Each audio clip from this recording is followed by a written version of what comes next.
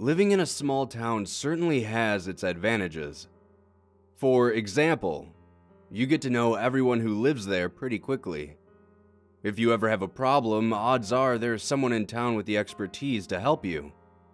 Like Jimmy, our local handyman, electrician, and plumber. If you have a household problem, Jimmy's your guy. Got a more difficult problem? Then you probably want Mac. He's our town sheriff, the only law enforcement we have for a few miles. Feeling hungry? Then Sherry's the gal for you. She runs a diner in the center of town and her pie is out of this world. What I'm trying to say is that it pays to know people. Another thing I find fantastic about living in a small town is the sheer amount of nature that surrounds us, untouched by man. Trees seem to grow endlessly into the sky. The nearby creek is crystal clear, not like those contaminated cesspools I hear about in the city. But I think the best part about living so far away from the city is the peace and quiet. It's intoxicating. Occasionally, you'll hear the rumbling of a semi-truck passing by, but that's about it. You could step outside your door at any given time and be greeted with pure silence. I've always found the silence peaceful, like our town was secretly tucked away from the rest of the world.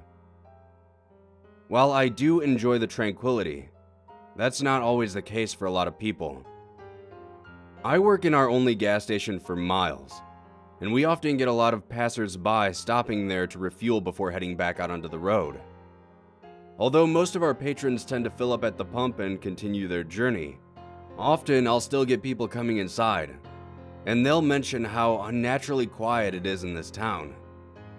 Since I've only lived in this town my entire life, I never noticed how different it is from the rest of the world, but I'll just take their word for it. It just makes me uneasy, is what one of the customers said to me when I inquired further. They said they couldn't put their finger on it, just something about the utter silence of our town made them uncomfortable. Well, this town makes me uncomfortable too, but it's not the silence that drives my fear. It's something that happened to me when I was a kid. My friend Tommy and I were inseparable as children. We would do everything together: explore the woods, fish in the creek, play in one of the many meadows that littered our town until the moon signaled our curfew. It was early October when it happened. We were playing together as usual, riding bikes up and down the town, until he got the bright idea to pay a visit to the Blackbriar Farm. Now, this farm has a bit of history, but I'll try to sum it up. Basically, the Blackbriars were the first to settle in this town. They were a working-class family, and their main export was corn. They had cornfields as far as the eye could see. The town itself was in the early stages of forming next to the farm. Then, one day, in the middle of October, the entire Blackbriar family disappeared. Nobody knew why. Some speculated that the head of the household, Michael Blackbriar, took sick and passed away, and at that point the farm was too much to maintain without him, so his family left the farm for greener pastures. Others think a pack of wolves or some other animal got to the family and tore them apart, and they were never seen again. Regardless of what happened, the farm was abandoned and had been left untouched for decades. For some reason, our town either didn't have the will or the means to tear the farm down and start anew. So the old farmhouse was left to succumb to time. Even though the house remained empty, the cornfields seemed to continue to grow year after year. They would produce, and even our local market owner would pick fresh corn from the field and use it. No point in letting it go to waste, they'd say. Then the field would wither and die, only to regrow anew the following year. Tommy wanted to go exploring in the field. He had this absurd notion that the Blackbriars had a stash of treasure somewhere on the farm itself. After all, they were a large supplier of produce for a while, and the town didn't have a bank during those times, so they had to do something with all that money. Well, the sun was quickly setting as we approached the edge of the farm. Reluctantly, I followed Tommy into the looming forest of dried corn husks. Our footsteps crunched beneath us as we marched further inward. It was deafening how loud our footsteps were in comparison to the rest of our surroundings. As we pressed on, we began hearing a new sound. It was faint, over the incessant crunch of our footfalls at first. But as we walked closer, the sound grew louder. It was crying. Someone was sitting in the cornfield, softly crying to themselves. Unsure of the situation, I asked Tommy if we could head back, but he shook his head, mentioning that someone might need our help. We found ourselves in a small clearing in the field. On the other side of the clearing from where we entered, we saw it. Or rather, her. It was a woman. She sat on the cold autumn ground. She wore a silky white dress, which had been stained by the dirt she rested on. Long brownish black hair covered her face and shoulders. She sat facing away from us, and the sobs she made seemed to reverberate off the surrounding stalks of corn. Tommy fearlessly approached her and asked her if she was all right. When he did, her sobs instantly stopped. The overwhelming silence returned, wafting over us. She rose to her feet, still facing away from us.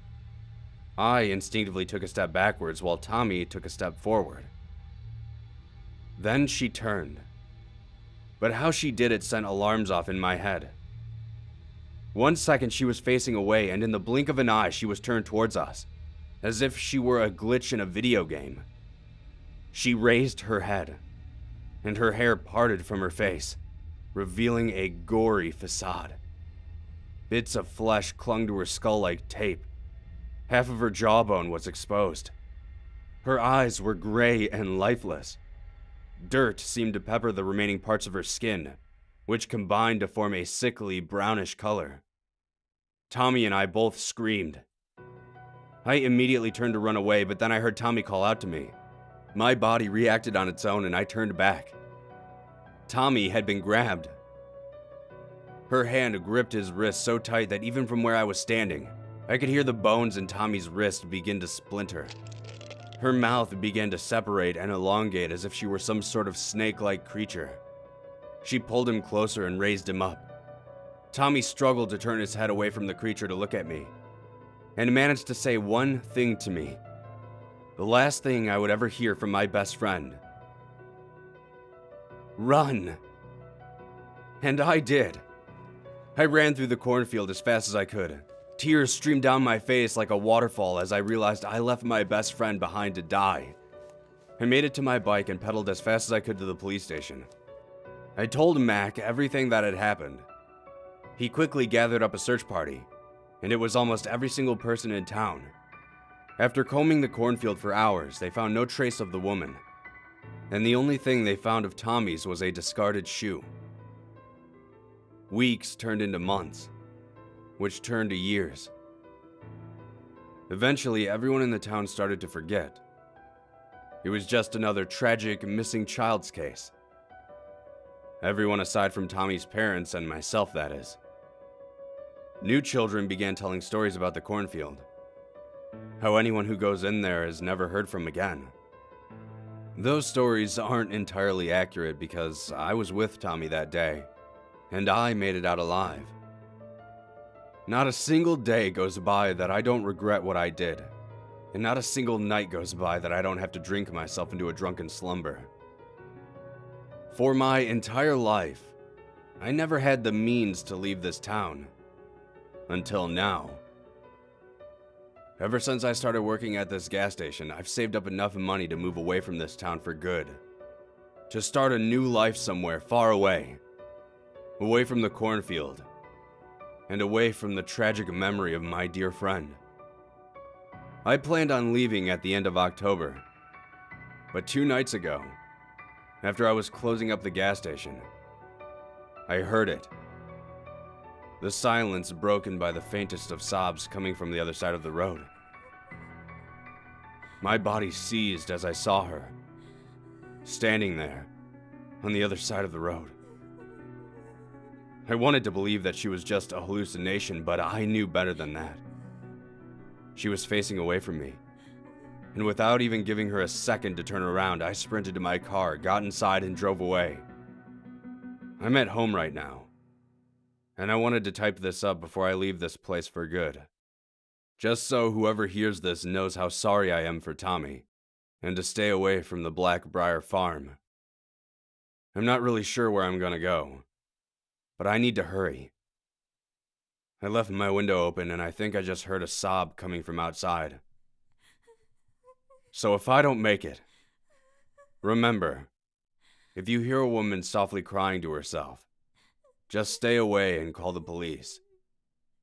Or you might end up just like my best friend, Tommy.